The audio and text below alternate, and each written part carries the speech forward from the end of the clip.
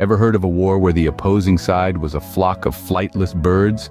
Well, buckle up because we're diving into the tale of Australia's Great Emu War, where feathers flew and humans were left scratching their heads. So the year was 1932, and the Great Depression was in full swing. The wheat farmers of Western Australia had it tough, but little did they know their problems were about to multiply, courtesy of a large feathered invasion. Thousands of emus migrated into the area, trampling crops and causing mayhem. Farmers were at their wits' end, and help was needed. And who better to ask for help than the Australian military? After all, how hard could it be to handle a bunch of birds? Spoiler alert, harder than they thought. The Australian government, armed with optimism and Lewis guns, decided to take on the emus.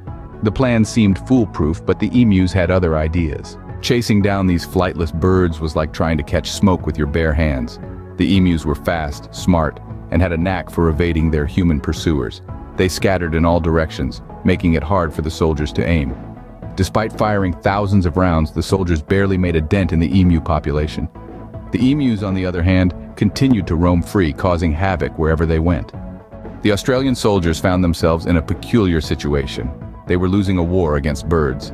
The press had a field day with this, and the Great Emu War became a source of worldwide amusement. In the end, the Australian government had to admit defeat. The emus had won the war. The birds continued to thrive, and the farmers had to find other ways to protect their crops. The Great Emu War remains etched in history as one of the most unusual conflicts ever.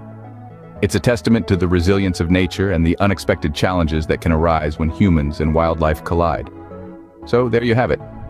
The feathered fiasco that was the Great Emu War, a peculiar but true chapter in Australian history. It's not every day that you hear about a military squaring off against a flock of birds and losing.